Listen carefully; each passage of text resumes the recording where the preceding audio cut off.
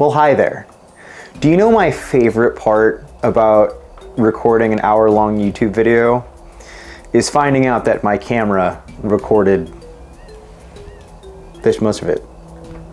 That's how much of the video. So this was all filled in from another video of me schizophrenically talking to myself.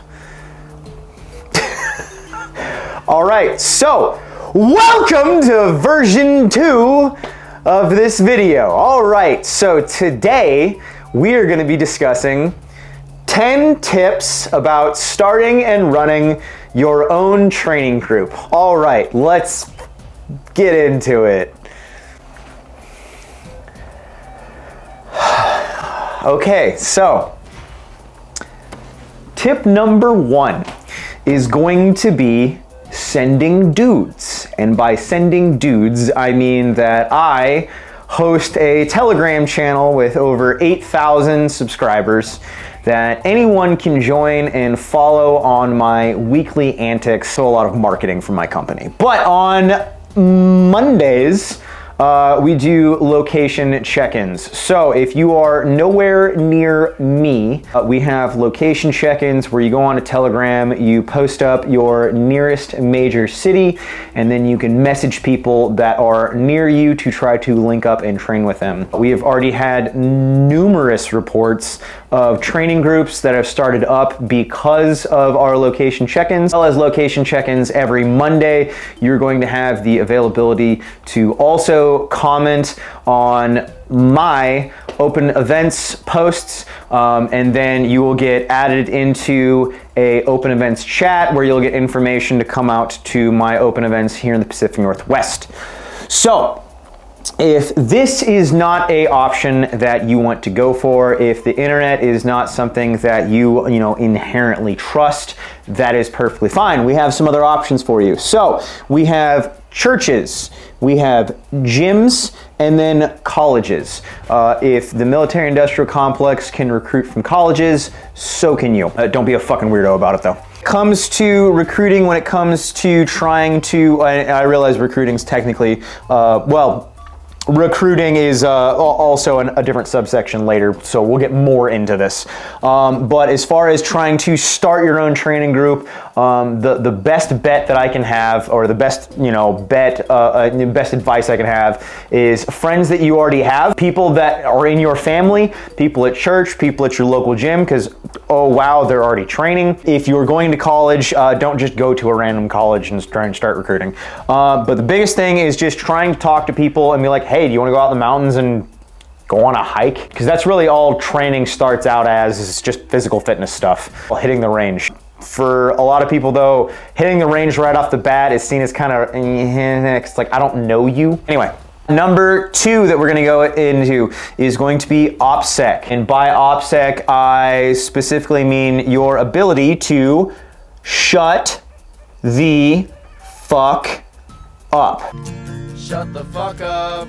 When you are training, when you are linking up with new guys, so let's say stage 2 is you are already at a open training event, or your first training event, or hell, your guys' first meetup, your first link up. The biggest rule that I like to give out to guys is that you do not want to be the one that is talking the most. If anything, you want to be a little bit more of the quiet and reserved guys. You're only talking about yourself when you are asked about yourself. Shutting the fuck up is an incredible skill. And this is going to lead us into point number 3, which is called masking. So if you guys are not aware of, or if you've never been around anyone on the autism spectrum, masking is what is formally known as trying to blend in, or putting on a mask and trying to act more normal. So masking is going to be just as important as finding friends as it is finding a girlfriend. There was a fantastic movie that had a quote on this, and I want to say it was Hitch with Will Smith. Yeah, it was. where he goes into, you want to give them the real you. You want to present to them who you are, just not all at once and not right away. You don't want to just come out the gate being like, hey, by the way, I'm a fucking schizophrenic psychopath. Not the best approach, right? Also, in the topic of masking, not the best approach at an open event to be discussing with men that you've never met before that you know how to make nuclear bombs and that you can make a nuclear bomb in your living room. Probably not a good thing to talk about. We've had quite a few people come out to open events that do not know how to do this, and they're so intolerable, they are so painful to be around that it's a simple, all right, I wish you the best of luck. This isn't the group for you.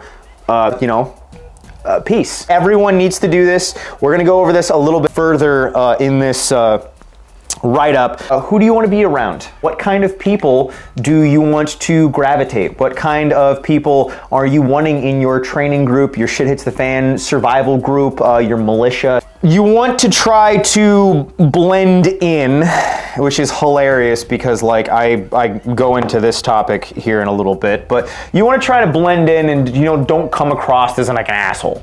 Don't come across as like just this unhinged spurg. One of the best rules that I ever heard was that if you go into a room and you're looking for that guy and you can't find that guy, it means that it's you. If you can't find the annoying guy that won't shut the fuck up, it's probably you. So, shut the fuck up. Which, wow, that goes right back up in here. Okay, so, found a group of a couple of guys that you like, and maybe, you know, you're starting to hang out a little bit more. Maybe you're starting hitting the hills, and you guys are going on hikes, and maybe you've gone on to the range a few times. Maybe you guys have hung out and done PT a couple of times, done a few workouts, maybe hit the gym together. And another thing with the training calendar that I also want to throw in here before this, when you are recruiting, do your absolute best to try and find guys as close to you as possible. Now, there's nothing wrong with the guys that you know want to drive like 6 hours. And hell, I've driven I've flown to the other side of the country to train with people. Well, if you want to train with someone, you will find out a way. You will get there. Money's expensive, so trying to find guys as close to you as possible is going to be beneficial. But if you can't find guys that are in your town, sometimes you're gonna have to drive, save your money. It is what it is. Training calendar. So you guys want to create some kind of training calendar. You guys are going to want to sit down with the dudes in your group or you know, whatever you want to call yourself, and you want to sit down and go, all right, I'm free on this weekend, I'm free on this weekend, I'm free on this weekend. What about you guys? What we like to do is set up every other weekends, and that's what we train, and we just, you know, make sure that we have a set plan for each one of those training events, and then we mesh in open events with our closed events as well. To go next into a op order.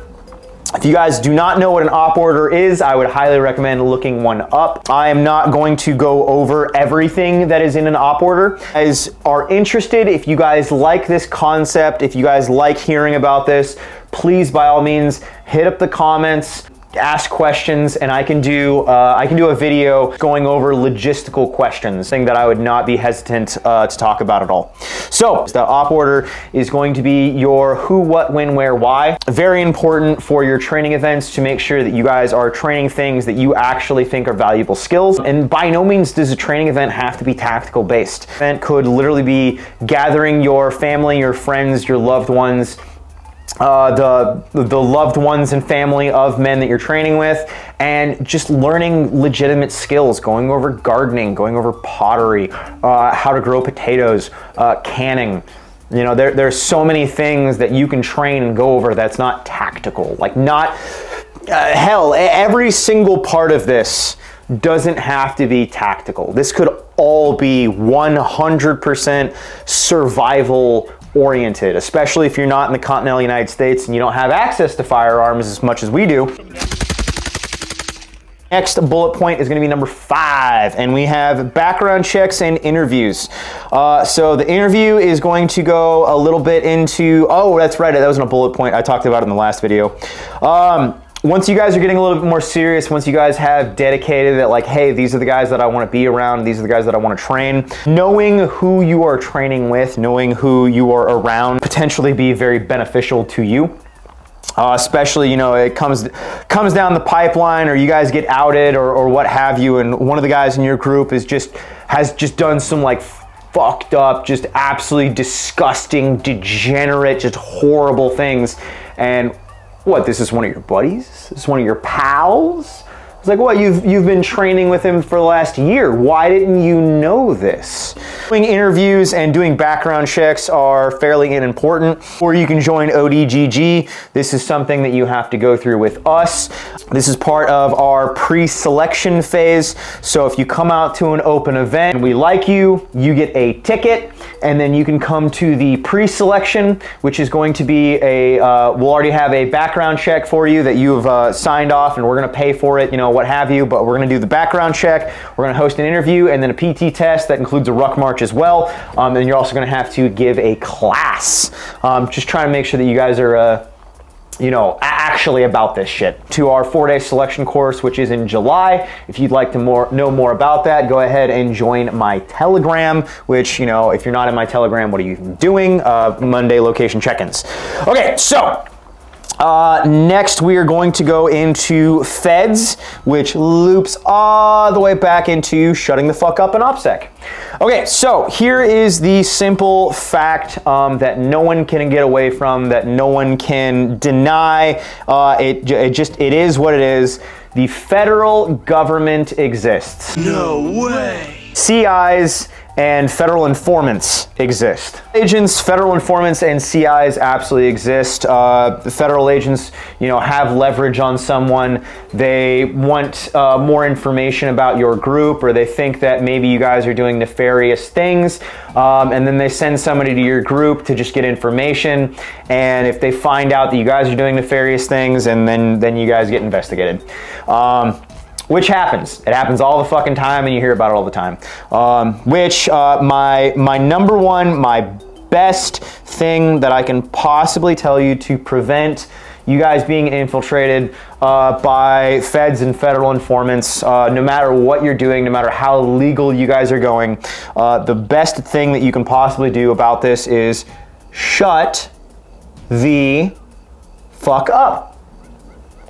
Look at that. OPSEC is going to be your best bet. Just don't talk about doing illegal things. Don't do illegal things. If you're going to do illegal things, don't fucking talk about them. Don't brag about them. Don't tell people about it. Just don't talk about it. If you've done anything illegal that you're aware of, just don't fucking tell anybody. Just shut the fuck up. Literally just shut the fuck up, and that solves that. So you guys are going to have the federal government watching over you if you start a training group. It's just going to happen. Join my Telegram chat. You're probably going to have federal agents watching over you. Not just federal agents, but we're actually going to skip ahead just a little bit into drama and infighting. At point 9, I'm actually more worried about than I am feds of just nefarious people wanting to come into my group, information, take photos, go back to their group.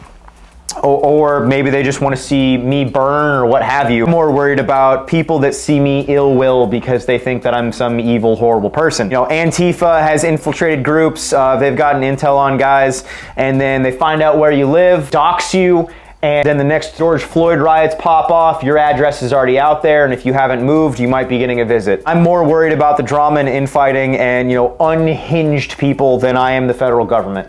Now, I realize that's a weird take. Honestly, I think that the feds are more predictable than people in my own community, which is kind of fucking pathetic to have to say, but, you know, it is what it is. When it comes to, you know, feds and informants and whatnot, doing your best to try to stay as legal as possible. And, you know, honestly, when it comes to like SBRs, and when it comes to Form 4s, so Form 1s and Form 4s, it's honestly a lot easier just to go the legal route anyway, because then you have all of the customer service from going the legal route. As, you know, turbo gay as that might sound, there is a lot of benefits actually to going the legal route and being able to send your products in to get maintenance. I've already had to send in one of my suppressors, and I got it back within 2 weeks. A baffle strike, a dead air, returned it in 2 weeks, and I'm very happy that I went the legal route, and I I was able to have that customer service when something went wrong, because, you know, things do go wrong. Just something to think about. So last thing that I want to say before that is OPSEC, shut the fuck up and don't do illegal shit. Next, where? So where are you guys going and what are the laws of where you guys are going? So, you know, let's say that if I was hosting an open training event and we were going to be rucking on, you know, more established like hiking trails, where more normies are going to be, so not a national forest, then yeah, I'm probably not going to do rifles and kit. If we're going out far out in the mountains, right, where it's national forest and I know that we're not going to get bugged and, you know, that there's no legal ramifications from being out in the hills, then yeah, rifle, full kit, what have you. But the where of the training event, that's going to come down into your training calendar of where are you guys going, what are the laws there, what are the considerations that you have to take into account for. So with your training calendar, with your op order, this is going to be under probably the commander's intent of logistical considerations. Next is going to be recruiting and networking. So let's say that your group is already established, your training group, your militia, your varsity team, whatever. You guys are already established. How are you guys going to recruit? How are you guys going to network? So are you guys going to be, you know, solo? Are you guys only going to train internally, or are you going to train with other groups? Are you going to allow your members to train with other groups? You know, maybe a potential conflict of interest. Are you guys going to allow in, you know, and that's another thing when it comes to recruiting. What kind of demographic are you guys trying to appease to? What kind of people do you want with you? Are you going to allow fat bodies? Or do you want them for logistical consideration or more logistics, right? You always are going to have people on like fire guard watch. You're going to have people watching the vehicles. You're going to want to have someone driving a fallout truck if you're doing rucking and what have you. You know, more movement. Having a cook isn't a bad thing. You guys need to have medical, not only medical supplies, but people trained in medical. So networking, recruiting, whatnot, you know, what kind of people are you looking for? How are you going to get them? This is going to come back to gyms, colleges, and then social media of, you know, do you want to post your guys' training on social media and try to gravitate more people, or is that bad press and that you don't want it? Something you have to take into consideration. You know, with that as well. Do you guys allow faces to be posted on social media? You guys can be on social media at all? You know, that's going to come down into the networking. You know, training with other groups or not training with other groups. 9. So 9 is actually, in my opinion, probably the most important out of everything that we have here. I realize that might sound weird, that might be comical to some, but drama in infighting is actually going to be what tears down a group before any of this, in my opinion. If you have ever been around a group of I don't want to say alpha males by any fucking stretch of the imagination, but if you've ever been in a group of males that have a little bit more testosterone, maybe, you know, guys that are on the spectrum that don't have experience being around other males as much. You have guys from all kinds of different backgrounds, and you guys are willingly signing up to be here. That drama and infighting can get really, really interesting really fast, and bad things can happen, especially dependent on people's backgrounds, especially dependent on how things shake out of, you know, if one person in your group gets into an argument or gets into a feud with another person in another group, is it now group on group that you guys hate each other? You have to worry about, once again, what I was talking about earlier, of, you know, people wanting to come into your group to tear you apart, to defame you, to dox you. You guys have to take in consideration. You guys probably should have, and this is going to skip down to 10, I want to have some sort of standard, some sort of SOP when it comes to drama and infighting. My recommendation would be, if it is between two people, that you tell those two people that it is their problem, that they need to take it offline and deal with it themselves. It should not come to the group. Drama and infighting is also going to come down to, you know, your structure inside of the group. Are you going to have some sort of chain of command? Are you going to have a command team and then you're going to have everyone else? You wanting to run your own group, what makes the most sense for you? Everyone does it differently. But drama and infighting, in my opinion, is probably the most important of all of this. Of, you know, are you guys getting along? Are you guys communicating? If you guys have a problem, if there is an issue, if something isn't going the way that you like it, is there an open door policy? Are people bottling up their frustrations? So much with infighting can really fuck up a group, especially if you have two people with different ideologies. They refuse to accept the, you know, agree to disagree. It can become a problem as well. So standards.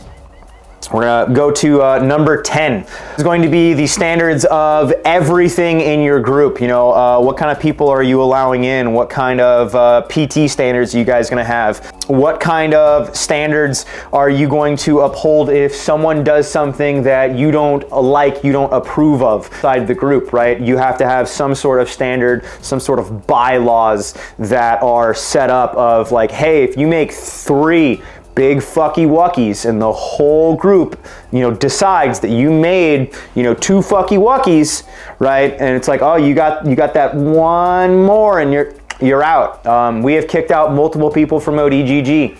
That's the internal group as well. I've told people that they are not allowed back at open events because of things that they did, things that they said. Hell, I had a guy try to fight me once, coming back from a ruck, and he was like mad at me because I forced him to ruck or something. I'm still very confused, but you know, we will extend out of like, hey, you're not allowed back because of your performance, because of your attitude. You're not the type of, you're not the right fit for us. You know, what kind of standards do you guys have? Are they written down? Are they established? Because if someone does make some sort of, you know, huge fucky wucky and it's not written down, it wasn't established, they didn't know what they did was wrong, you know, that can go back on. So having rules and standards is going to be important, especially for the drama and infighting. All right, 11 is going to be dues, and I realized that I said that I was going to do 10 of these, but I kind of got ahead of myself in the last video, so, you know, here we are. 11 is going to be dues. It is going to be a monthly rate of how much you donate to the group. So that way you can all pool funds for supplies. And supplies could easily go down to, you know, dumb things like marker boards and markers, tables, food for everyone, chem lights, batteries, pens, pencils, I think I already said food, but food again, logistical things, right? Doing all of this takes money. You no longer have Uncle Sam that is just, you know, here's a blank check, you know, get out there, have at it, champ. How are you guys going to pay for all this? How are you guys going to pay for fuel? How are you guys, are you going to pitch in together for fuel? I mean, you're going to have guys that are more financially better off. You're going to have guys that are struggling. When we've had like, hey man, I can't make it out to this event, you know, I don't have the money for gas. And then the guys that are a little bit better off, they're like, oh, I'll spot you, no big deal. You know, Venmo the cash, or, you know, give them cash once they get there. There's a huge thing here is that, you know, we are a team. That is the point of this, is trying to come together as a team. Comes to all of this training, right? Shit hits the fan preparedness group might not even be for the guys that you are training with. You are coming together and you are going out in the mountains or the desert or the swamps or wherever you are, and you guys are trying to harden each other as much as you can. You guys are trying to push yourself through these different scenarios, these different situations, and you're becoming better men together. You're going through, you're purposely putting yourself through these trials, through these difficult times together, trying to get more skills, trying to become a better leader, so that if shit pops off in your community and none of these guys are near you, you now have the skill set, you now have the experience of, you know, what it's like to ruck 20 miles and something wasn't quite right. Well, now you have that experience that you know, like, oh, well, I have to adjust my lift loaders. Now I've done it. Oh, I need to adjust my kidney belt. Oh, okay, well, you know, I've rucked this many miles, and because of this one LPOP, I know that I react better, dip in with, you know, black coffee, as opposed to trying to do like a Zip Fizz or something else like that, you know, or like doing all of these difficult things, doing all these challenging things is very, very important, in my opinion, to become a better man, to become more prepared. Wow, that was a huge rant on dues, and that didn't even fit into dues at all. But anyway, number 12 is going to be standardization. So when it comes to all of the training, when it comes to firearms, when it comes to gear, uniform, rucksacks, backpacks, cold weather equipment, wet weather equipment, are you guys going to standardize kit? Are you guys going to have your med kits in the same place on your kit, in your pack? Are you guys going to pack your rucks similar? Are you guys going to have the same similar kit once you're out there? Are you guys going to have the same camo patterns? Are you guys going to try to be more uniform? Are you guys going to have the same zeros on your rifles? Are you guys going to have the same optics on your rifles? You're going to have the same flashlights in the same places. Because if I hop onto another person's gear, or if I'm doing medical aid on someone, I need to know where their med kit is. Oh, it's in the same place mine is. If I hop on someone else's rifle, my rifle goes down, maybe he's doing more like spotting or something like that. He hands me off his rifle, or my rifle goes down. You know, things happen. Do I know his holdovers? Does he have the same holdovers as me? Is he running similar optics as I am? You know, things like that. Now that's going, you know, like hyper specific. That's more of like a small based team. Like that's like special operations type things. Then that might not be useful for you. That might not matter to you at all, and that's fine. But it's something to think about. This one is going to be vehicles. This is the last topic that I have for here. So when it comes to these training events, how are you getting there? Are you guys going to all park your vehicles at a centralized location and then ruck into wherever you're going to be? Are you sleeping out of your vehicles? If you are leaving your vehicles, do you have some sort of vehicle watch? You guys park your vehicles at a centralized location and then all take one van, one bus, one truck to your location. I would say having as little vehicles with you as possible is probably going to be best, but once again, shitter's preference. So as far as all of this goes, for the most part, everything that I have, I would say that when it comes to training, when it comes to doing this, when it comes to trying to be more prepared and organized with other guys, it's not easy. It is challenging. It is stressful. There is going to be events that you really want to go to and you can't because of your own life, because of your own plans. There's going to be drama. It's going to happen. There's going to be guys in the group that you don't get along with, and you're just trying to grit your teeth, and you're just trying to get along with them the best you can. There's going to be hiccups, there's going to be issues. This is not foolproof. Having a group of like-minded men it's difficult, it's challenging. Choose to post anything on social media, you are going to get ran through the mud for everything and anything that you do. No matter if you did it right, it doesn't matter if you did it wrong, it doesn't matter if you post that you're just trying to do better. You're gonna get run through the mud if you post anything to social media. Well, mentally, you need to understand that as well, the negative feedback that you are going to get if you post anything, if you training to social media. You just have to accept that. It is what it is, nature of the beast. But yeah, everything said and done.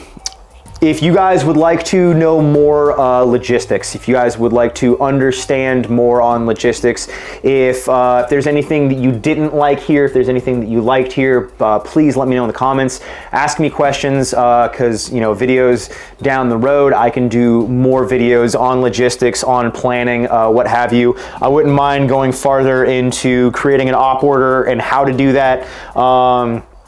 Let's see. I wouldn't mind as well going over another video on our selection course and how we host that. There's a lot of moving parts. I've learned a lot taking from what worked in the military versus what works on the civilian side and kind of, you know, getting a mesh of the two. I only learned that through experience. It's something that I would like to, you know, give more to you guys, but probably more smaller digestible bites. So I don't want to, you know, just like spout off hours and hours and hours of knowledge for you guys to just sit here and just, you know, brain rot. But anyway, that's pretty much all I have for right now. If you guys were not tracking, I'm on Telegram, I'm on Twitter, clearly I'm on YouTube because that's how you're watching this. I have a website and I have a Patreon if you guys want to support me, if you guys like what we're doing here. Again, Monday check-ins. So Monday all throughout the day is going to be always focused just on check-ins and just on trying to find guys in your local area. Once again, if you guys have any questions, if any questions, comments, concerns, anything that you'd like to add to, by all means, please throw that in the comments. Appreciate you guys as always. Yeah, that's all I've got. Rifle and Mountain, ape together strong, family and tribe, and I'll see you guys in the next one. Oh, fuck! Why was that there?